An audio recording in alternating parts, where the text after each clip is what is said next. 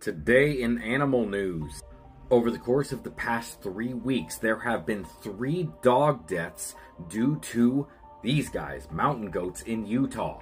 One dog was harassing a mother and her kids, which is a baby goat, while it was off a leash, and the mother goat headbutted it off of a cliff, and 2 other dogs were simply gored to death.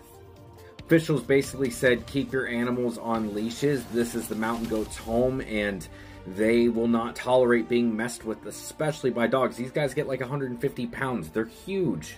Mountain goats usually don't attack, and they're actually very curious of people, but when you're dummies like these guys are getting close. I saw this video and I was like, I had to include this and call these guys stupid.